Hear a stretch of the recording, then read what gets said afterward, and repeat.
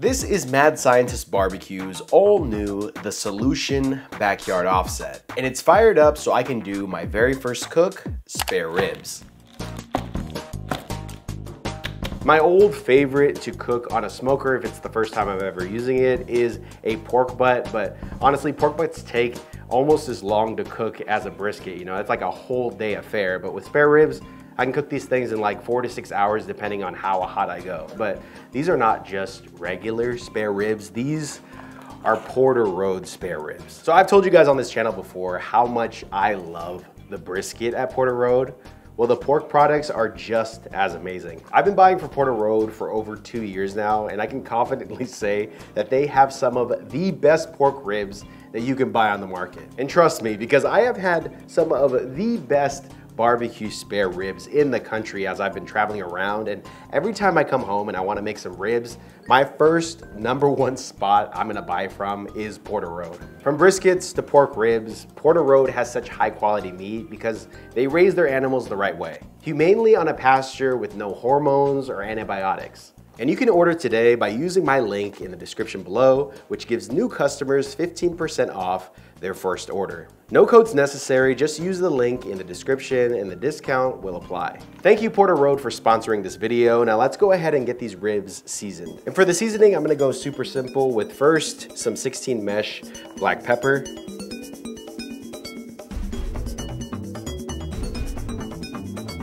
And then a nice coat of Meat Church's Honey Hog.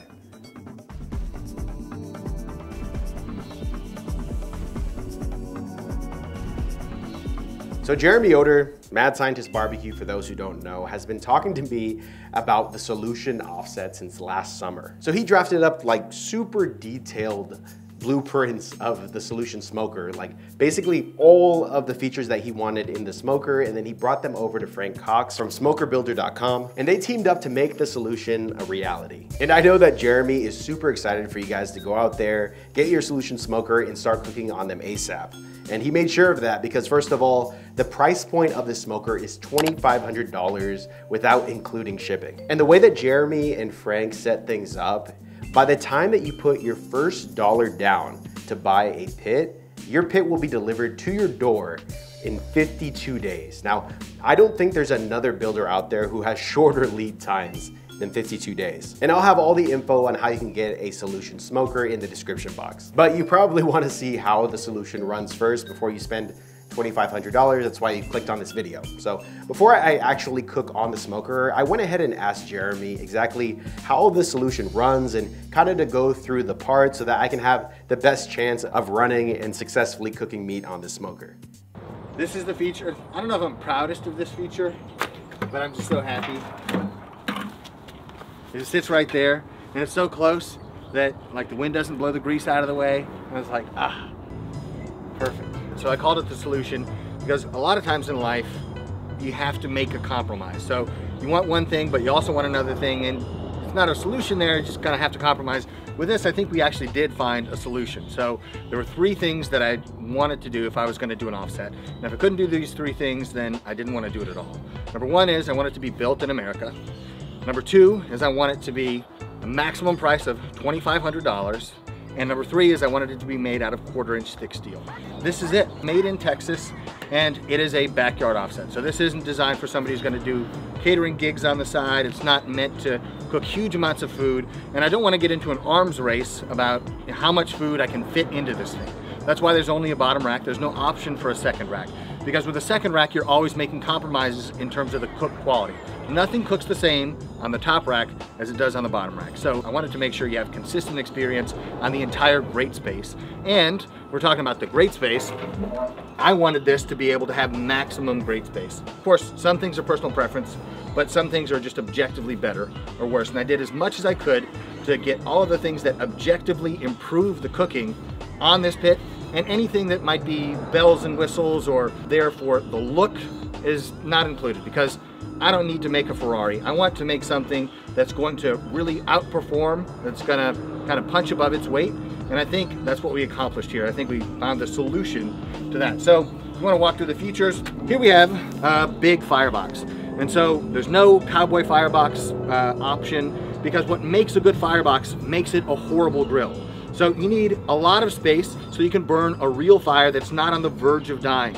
And then you might ask yourself, is this semi-insulated? Is it an insulated firebox? Well, it's neither, because I want some of that high heat that's necessary to burn green wood, because that's a big problem that you face a lot of times with backyard offsets, is being able to burn the wood, because a lot of times your fire isn't really retaining enough heat to burn the next piece of wood and your fire's on the verge of dying. And then when you finally get it going, then you have nuclear temperatures inside the cook chamber. That's a struggle that anybody who's tried to run an offset understands. And so I want a lot of that heat to bleed off. And then when it comes into the cook chamber, we have what I call the solution scoop to deal with that heat. So what the scoop provides is all of those super hot gases don't get to come into contact with the food that you're cooking until they have a chance to really calm down. So they get directed up to the top of the chamber and they move across toward the stack side, and as they cool, they actually interact with the meat that you have on the grate. You want to make it as gentle as possible. And then we have a few holes, and it might seem strange that we put some holes in that plate. You're thinking, wait, I thought you were trying to direct the air up. Well, one of the issues that you have with directing the air up is right next to the firebox, a lot of times you can have a dead spot. And so in order to mitigate that and to make the temperatures as even as possible along the entire length of the grate, we put a few holes to let some of those hot gases in, so that you have barbecue weather from one end of the grate all the way to the other. You can use the entire grate space, minus maybe about 1.5 inches on this end, to cook great barbecue.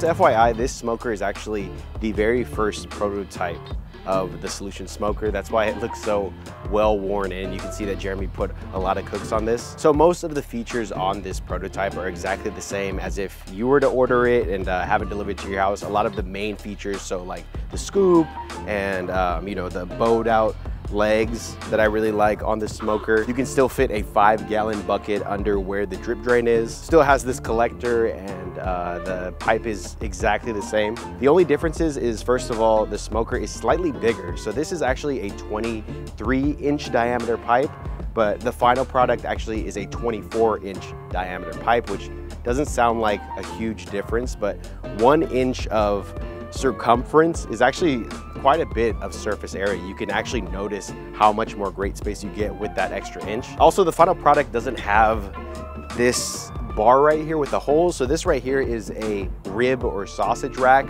but when Jeremy was testing with it, he didn't like the way that this inhibited the airflow and just altered how the cook chamber was drawing and pulling the smoke out to the smokestack. It was kind of interfering with that.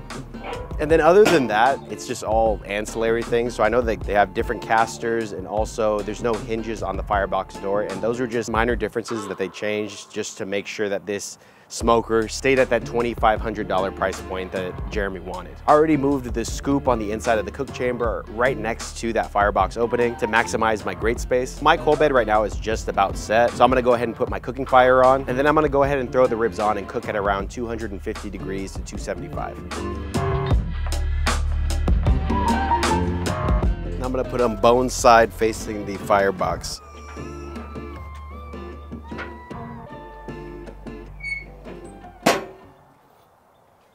All right, so it's been about 2 hours since I put the ribs on, so let's check them out. Oh yeah, got some really nice color on them already. Also, you can see the ribs are cooking really evenly. Like, I didn't do a biscuit test or anything, but this is a really good sign for this pit. I've been running the smoker at about that 250, 275 this whole time, and I had the damper like pretty much shut. It's at like 75 to 80% closed. So it's just getting like really smoky in there, and you can absolutely see it on the color of these ribs. All right. So at this point, I'm gonna hike up the temperature to like 275 to 300 so I can get some pullback on the bones and also just kind of wrap up the cook. I don't wanna be out here for too long because I think it's gonna start raining soon. And while they finish, I'm gonna go ahead and go inside and make a rib glaze for the ribs. Okay, so this rib glaze recipe is basically the foundation for pretty much any Texas barbecue rib glaze that you'll find if you go to Texas. It's not any one specific rib glaze recipe. It's just something that I picked up as I've been traveling around shooting Barbecue Story over the last like year and a half. So that's the recipe I'm gonna be sharing with you today. And I wanna let you know that I'm gonna be sharing a lot more recipes like this and also some behind the scenes content if you sign up for my free bi-weekly newsletter. And I'll have that linked in the description box below. Barbecue Story takes so much of my time and resources to edit, to produce, and to shoot. And because of that, I'm barely able to post on this channel monthly. So with this newsletter, I'm able to keep in touch with you guys at least bi-weekly as you wait for the next episode of Barbecue Story. But anyways, the ingredients for the rib glaze is just simple syrup, apple cider vinegar, ketchup, and for my specific recipe, I'm gonna be adding a little bit of Holy Voodoo from Meat Church. And I'll have the exact measurements in the description box. Seriously, anyone will tell you that most rib glazes are just vinegar, ketchup, and then like a whole bunch of sugar. Simple, but it tastes really good on spare ribs. Sweet, a little bit of that tomato flavor, vinegary. Really good. Exactly what we're looking for. Okay, so we are about 4.5 hours. Again, like I said, I really cranked this thing up. I think I was running like 300 to 325 because I really wanted to get these ribs done. Seriously, not trusting the weather right now. I feel like it's gonna rain like any second. Ugh. All right. Wow, really good color on the ribs. And basically all I'm looking for when I'm cooking ribs on the offset is, first of all, I'd pick them up and see how much flexibility the bones have. Yeah, these feel pretty good. To be honest, they're like a little bit tight, but I think I'm gonna pull them anyway because I'm seeing a lot of other good signs. So you can see a lot of the fat is rendered. It's nice and sticky. And then what I like to do too is what I call the Joe Yim squish test. So you probably can't hear this because I'm wearing a lapel, but when I squeeze the rib tips, you can hear like this like squishy noise. So that's how you know all that fat and connective tissue in those rib tips, they're all broken down. So I'm gonna go ahead and set up the glazing station. So I'm gonna let them cook for like 5 to 10 minutes while I do that. That way maybe it'll help break down some of that tightness. But again, the ribs like right now are done. Like I can absolutely pull these, wrap these, and they're gonna be absolutely fantastic. All right, so the wrap process, super simple. Ribs down, throw some glaze on them, flip them over, glaze up the back, and then wrap it tight. I'm gonna go with a double wrap on these ribs. After about an hour, I'm gonna let these rest, then we can see how they turned out.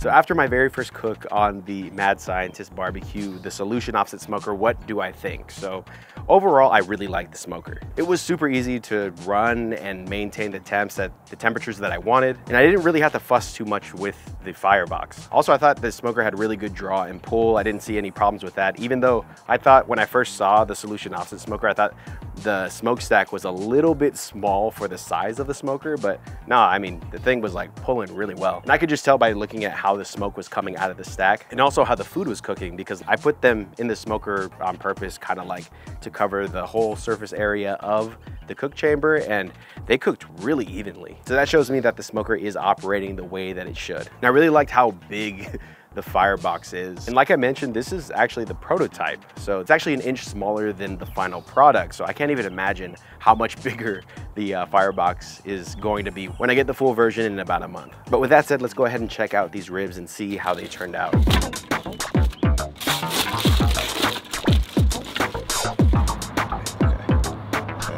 Tricky boy. Bro, I suck at cutting ribs. All right, let's try it.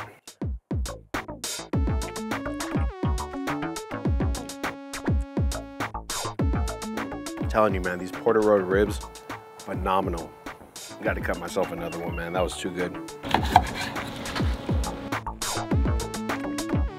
I've just been eating so much brisket lately, like ribs are just hitting for me, and these are amazing. Just a beautiful Texas style rib. So in about a month or so, I'm gonna get the final version of the Solution Offset Smoker delivered to my house, and I'm gonna really run it through its paces. I'm gonna try a lot of different cooks and just give you guys a really in-depth analysis and review of the Solution Offset Smoker. But while you wait for that, I have a playlist on the screen right now where I went through a full review of the Goldie's Backyard Offset Smoker, from filling it up with briskets to comparing it with a cheaper offset to just doing a full review of the video. All of that information is on the screen right now. Just click there and and I'll see you guys over there.